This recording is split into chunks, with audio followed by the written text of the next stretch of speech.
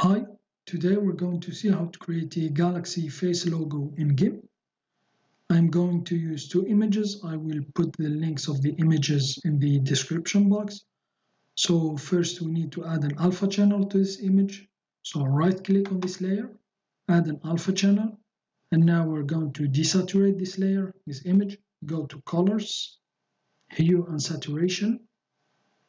Bring the saturation slider all the way down like this, press OK. And now we need to turn this image into a black and white image.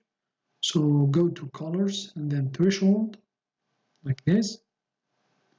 So as you can see, if you drag this black triangle to the right, it will increase the black color like this. So I think here it's okay. So press OK.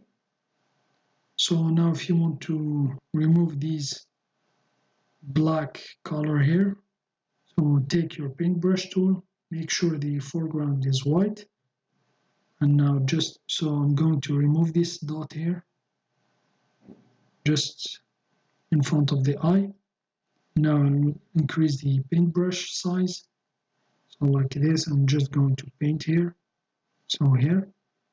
So now I'm going to use the select by color tool, left click to select the white color. So here, as you can see, there is some selection here. I will remove it, go to select, invert, take the paintbrush again. Now let's paint over here like this. So now go to select none, then the select by color tool again, left click here. So here it is. So we have selected the white color. So now we're going to delete it by pressing the delete key on the keyboard. So here it is. We have removed the white color. Go to select none. So here's our image here. So now we need to create a new layer. Click on this icon here, create a new layer like this. Press OK. Fill it with transparency. Press OK. And now let's switch between the foreground and background. Make the background white. And now let's change the foreground to this light gray here. HTML notation is C2, C2, C2. Press OK. Take the gradient tool. The gradient name is foreground to background, RGB, FG to BG. And the shape is radial. And then go to the middle. And then just trace like this. So here, press enter. And now let's place it under the face here. So now take the scale tool, left click, select the face layer here, this one. Left click on it, and then let's scale it. Let's scale it down like this. Press the control key while scaling it to scale it proportionally. So here, I think it's okay here. Press enter. So here it is. Now, if you want to center it, we need to crop the layer to its content. So go to layer, crop to content. As you can see, it will just select what's inside it. It will crop it. Go to the alignment tool, select it. Make sure the align is relative to the image. Left click on the face here. And then click on this icon, it will align it horizontally, so like this. And then now go back to the face layer, layer to image size, like this. And now let's bring our second image. Here it is, the Galaxy image. Just drag it over from the file. It's up to you. You can also open it from the file menu. So here it is, let's convert it. You can also open it from file and then open, so like this. And now place it under the background layer, so like this. So here it is. If you want to remove these squares here, just take another tool like this. And now select the face layer, the first one.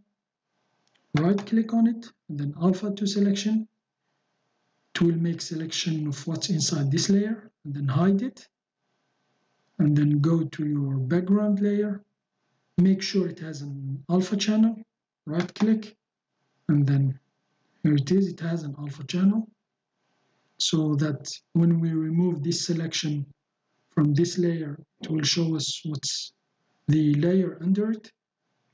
So now press the delete key on your keyboard, so like this. On the background layer, the gradient layer here, so as you can see, go to select, none. So here it is.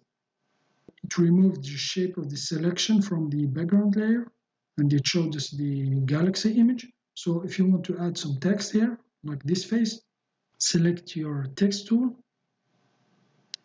left click to create a new text box, and now type your text here, like this. Well, I will type it in capital letters, so like this. And now I'm going to center it, select the alignment tool, left click on it, and then I'm going to center it horizontally like this, or maybe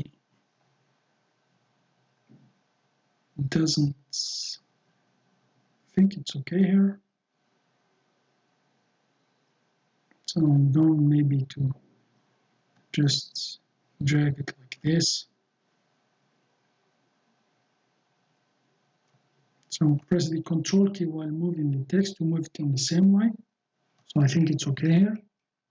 And then right click on the text layer, alpha to selection, and now hide the text layer here. And now let's select the background layer, and now press the delete key on your keyboard.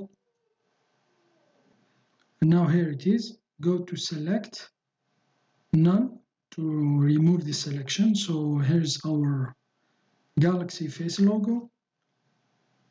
So now if you want to change the colors here, you can duplicate or add another image here. So I'm going to duplicate this one by clicking on this icon here. Going to use the move tool, then move it. So as you can see, it's changing here. This layer is over the first one. So here you can put the stars here on the hair or on the eyes. So like this. So I'm going to delete it. And maybe it's better, I think. Here. I think this one is better. So like this here.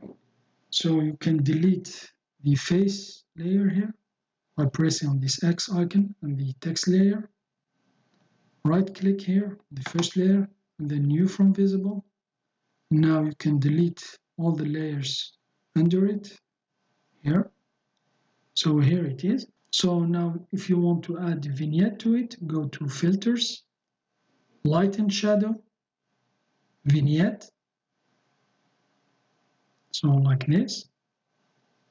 So I'm going to decrease the radius. I'm going to decrease the intensity of the vignette here. So you can check this preview icon here. It will show you this before and after. So I think I'm going to increase it like this, decrease the effect here of the vignette. So here. So I think it's okay here. Press OK. So here it is. That's how we can create a Galaxy face logo in Gimp.